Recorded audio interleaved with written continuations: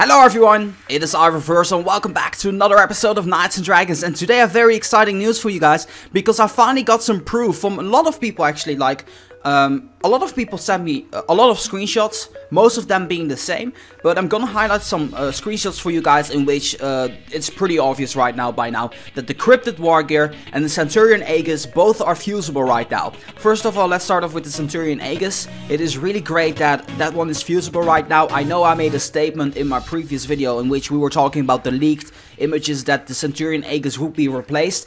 I was forgetting about the Stormwatch Raymond. I'll admit that honestly to you guys. Wasn't an intentional forgetful thing, but I just had in my mind that Centurion Aegis is right now fusible, so that's why I was like, hey, it's going to replace that. So that's something to be out of the way. Now, Cryptid Wargear is a great armor. As we all know, the next Epic Guild War will feature the same type elements as the Cryptid Wargear, which is Earth and Air. And I really much like the fact that that this armor is fusible right now. If you guys haven't seen my other episode of One Chest, One Epic, there will be a link in the video description down below, which will take you in there. And in that video, I actually used the account of my guildmate. I eventually gave that account back, but I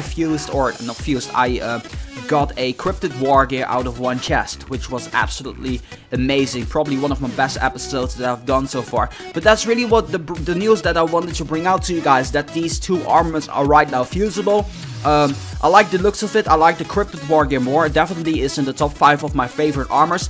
For the Centurion Aegis, I really like the way the sword looks, because it kind of looks celestial, as the name suggests, like the little stars and everything. Kind of resembles me on that. But yeah, that's what I really wanted to bring out to you guys. Very quick episode. I have way more episodes to come. Like seriously, I have a list. I have about 20 episodes that I need to bring out by the end of this weekend. So you guys will be getting a mountain of content. So I hope you guys will enjoy that. Some episodes will be longer, some episodes will be shorter. I apologize for that, but I also like the fact that you guys are so interactive. So for right now, I actually want to thank you guys so much for watching. And as always, make sure that if you guys like this video to, boom, give it a thumbs up. This was Reversal for Knights and Dragons. I'll be signing off and I'll see you guys in the next one.